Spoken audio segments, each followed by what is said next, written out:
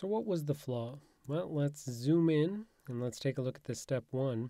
It was allocation but not initialization. So we also said that there was race condition opportunities between functions running in the kernel.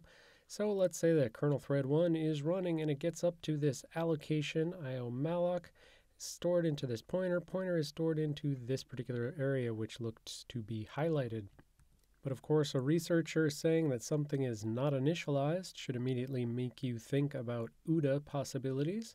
But let's imagine that it gets up through here, this assignment, and then there is a context switch from a race condition, and then it's over here running in kernel thread 2. And so if this code gets through here, we don't know what the output length is based on this little snippet. We just know that the output length is less than or equal to trap info length, and trap info length is hex 204. So output length could be 204. This plus 230 comes from this io_malloc over here. So we're copying out from an uninitialized buffer, which just has a whole bunch of kernel memory, and we're copying it out to an output buffer, which I told you to assume would eventually make its way out to user space.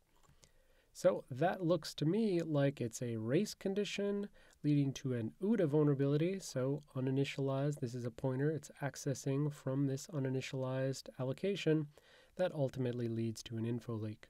And indeed, in the slides, he showed how basically you could have a whole bunch of memory get leaked. You see all sorts of strings and things from the kernel, which again is bad if you potentially can steal secrets.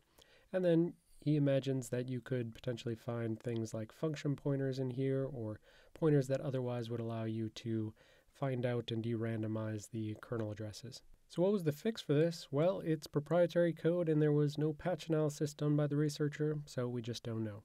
Is a vulnerability like this still present, still lurking in the Apple code? Well, I guess someone would need to do a bunch of reverse engineering to find that out, wouldn't they?